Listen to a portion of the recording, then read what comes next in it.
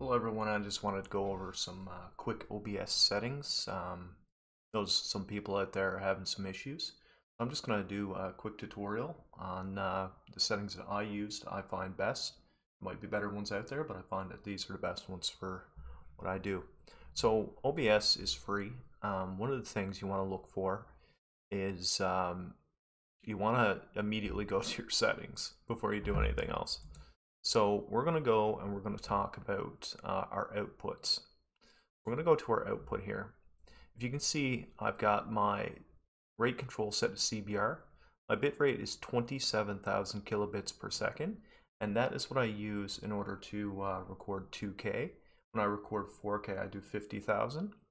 Keyframe intervals set to 2. Reset max quality if you can. Profile high. Turn off look ahead. That actually has a negative impact, I find. Yeah, you get a little bit more visual quality here and there. Psycho visual tuning is important. Your GPU, of course, select your GPU. Your max B frames I set to 2. So we'll go to recording. You'll notice that I've mirrored the settings, same settings here for recording. In audio, this can sometimes be set a little weird to 160. Set that to 128. You don't need 160 unless you're an audiophile. You'll never notice the difference. Next, we're going to go to our audio. Only turn on the audio that you need in OBS. So you can see I've got desktop audio 2. You can see it there. We need to disable that. We'll disable that one. And that's gone. That's the reason I set that way, so you guys could see that. If there's more than one desktop audio, you'll get a reverberation effect. You'll hear yourself almost like you're falling down a cave, an echo. We'll just take a look down here. That's nothing to see.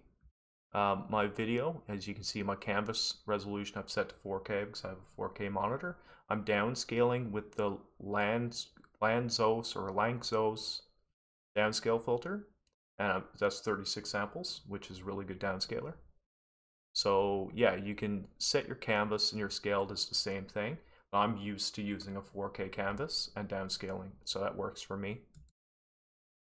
Process priority I set to normal. My renderer Direct3D 11, color format NV12, and color space 601. And yeah, that's our basic settings in here. Of course, I'm sending it up to my Restream server. So that's it for OBS. What I'm going to show you guys next is how that interfaces to a lot of the retro play that I do. So what I'm going to do is I'm just going to move over here. You're going to see everything disappear. And what I'm going to do next is I'm going to bring up Retroarch and show you how this works. So we're going to bring this up. You'll see it populate over here on the side. I'm just keeping it as full screen. What I'll do is I'll actually take this off the monitor. No, I'll keep it up like this. This is fine. I don't like doing it this way. So what I'm going to do is I'm just going to disable it. There we go. So we've disabled our video input. So I'm just going to load some content here. Let's just pick, let's pick Pocky and Rocky if it's there. Do I have it? It doesn't matter what I use really. Legend of Mystical Ninja.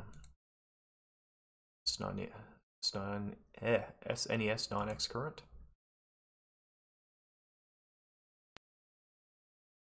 What I need to do over here in Retroarch in OBS is make sure that it's actually hitting that and anchoring it. So when I go full screen here, you'll see it anchor over on this side. Let's wait for it for a second.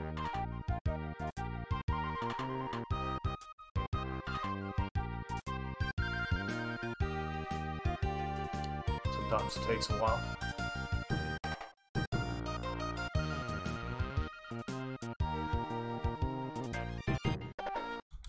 And sometimes you have to go full screen, turn it off, and go back to full screen. There it is. So, I've got everything specifically set up to make it look like a CRT monitor. And you'll see that the frame rate is actually really good.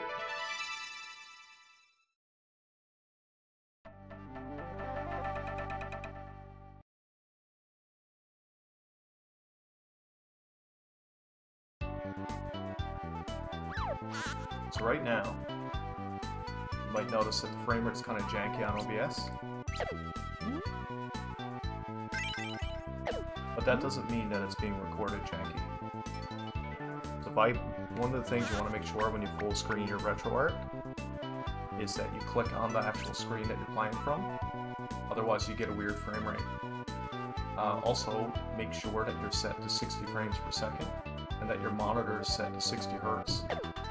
It makes the biggest difference to the frame rate that I've found. And yeah, so hopefully this helped you guys for your retro streams and your OBS settings. One of the things that I found was just tinkering with the settings over time. I found the right ones that work for me. 2K resolution hits the VP9 encoder, which you want to do if you want the best quality from YouTube. Twitch, 6,000 kilobits per second is pretty bad. 720 is still your best there, which I'm not a big fan of. I want it to look the best I can. So yeah, hopefully that helps you guys, and until next time, this is Koi Fish Gaming, signing off. Bye!